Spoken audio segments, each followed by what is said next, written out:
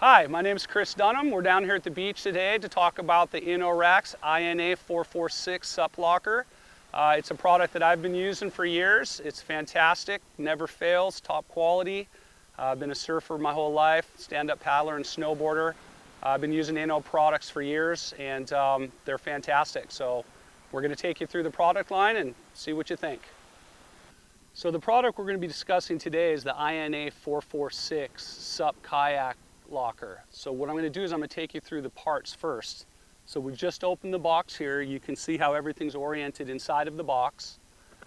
The first piece we're going to talk about is the ratcheting unit. So this is where you would tension your straps once your boards are engaged. It does have a lock right here. That will connect into the crane unit, which is here. So this is the part that actually goes over your boards and keeps them in place.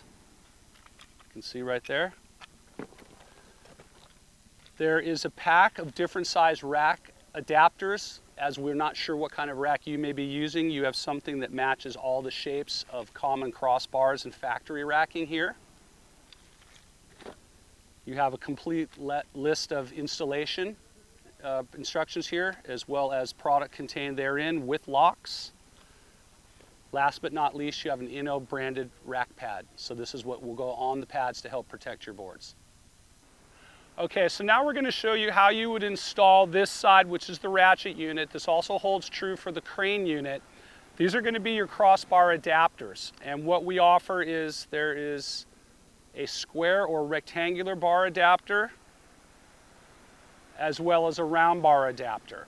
So either one of those, you're going to open up the bottom here, you're going to snap them straight in, and that's what's going to give you the grip of the rack onto your crossbar section. We're going to use, for purposes of this demonstration, a factory rack system, which will not require the use of these. All right, now we're going to go ahead and show you how to install the ratcheting unit onto your factory crossbar. So we're going to go ahead and open up the top here, and it's going to click when it's fully open. You're going to take this lever, you're going to bring it all the way over, and then you can see where the bolt hangs down with this leg that captures it. That drops right out. Then we're going to go ahead and move it over to our rack. We're going to swing this leg wide, then back underneath. Once you get the ratcheting unit lined up on your racks, to go ahead and lock it down and close it, you're going to use this lever here. But a nice thing about this lever is you can actually open it up to get a better angle when you close it. So with the arm extended, you're going to close straight across, bring the arm back in, and then you're going to go ahead and snap your lid shut. It's just that easy. Now we're going to go ahead and attach the crane unit. So just like the ratcheting unit, we're going to go ahead and swing the bottom leg over underneath our rack. Slide the bolt in. We're going to go ahead and tension the teeth, hand tensioning.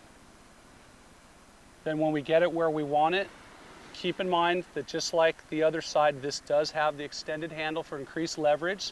So you're going to bring it across, lock it down. You're going to want to bring that back to close off the extension, snap it into place, and you're ready to connect with the other side. Okay, so this is our rack pad that's going to come with the INA 446. It's a nice foam pad. It's got double Velcro closures, so we're going to go ahead and open this up. And one thing you're going to notice when we open it is it's pre-articulated. In other words, it will fit over a variety of rack shapes better than a traditional tubular pad. Velcro attachment, easy as can be. Okay, now we're ready to go ahead and put your board on the racks. So we're going to go ahead and center our board on the rack here. Pull these cables away from underneath.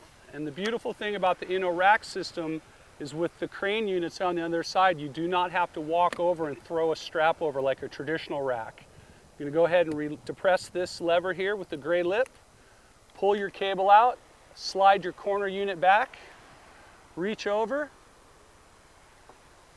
The cable is going to hook around that lip, and then you're going to go ahead and rotate the cranks forward to tension down, keeping the cover open so it doesn't lock you out.